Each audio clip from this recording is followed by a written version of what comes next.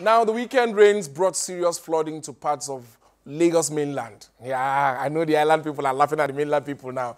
Well, as well as parts of Port Harcourt, Enugu, and cities in southern Nigeria. Uber responded by announcing a new service. Yeah. The government also reacted swiftly by bringing out its wet bag of old tricks and issuing the usual press releases and weighing in on the issue.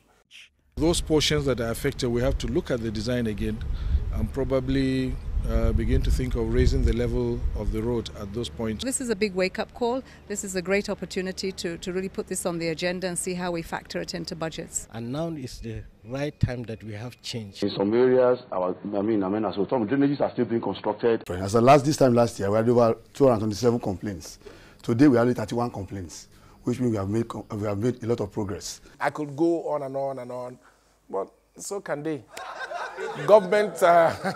Government always seem to be taken by surprise by something that is sure to happen again every year. You know, exactly like that, your cousin, who is surprised every time that JAMB result comes out and he fails. Like he prepared enough.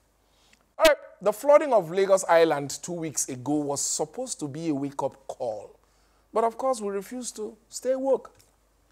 And rather than make the floods a major issue in the local elections and participating in the process, this is how the youth chose to react. Yeah. So, yeah, here we are. Between the last floods and the next one, drowning in government promises and throwing garbage into gutters and canals. Did you like the show?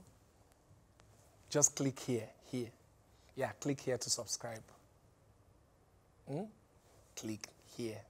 You too do shakara.